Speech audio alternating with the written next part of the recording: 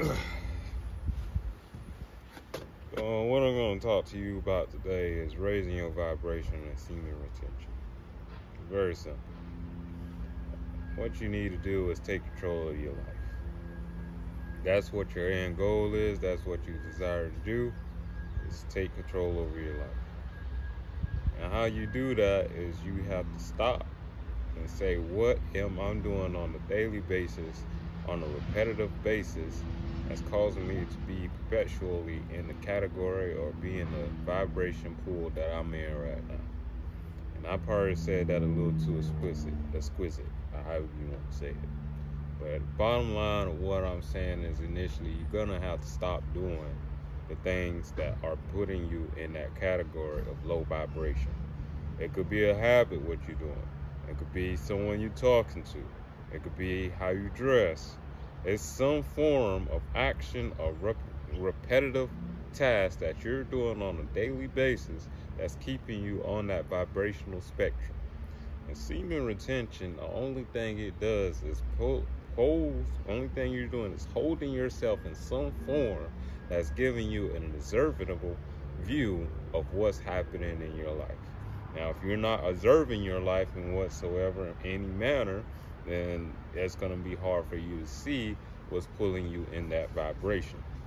Now, the problem I have with semen retention and the clout that is gaining so far on the internet is the fact that a lot of people are still not thinking. They're still not thinking. They're mainly following because they see a desirable outcome that they wish to achieve.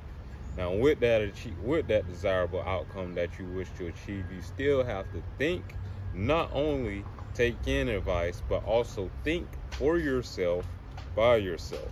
Not taking on the philosophy and the beliefs of other men, but taking on what you know through your own life experiences. And once you gain that wisdom for yourself, you can notify it, you can doctor it down in the paper, preferably on pencil and paper. Me personally, I like pencil and paper. I don't like to write ink until I know it's foundational information that I know. If it's belief and it haven't been proven, I prefer to write it down on paper and pencil.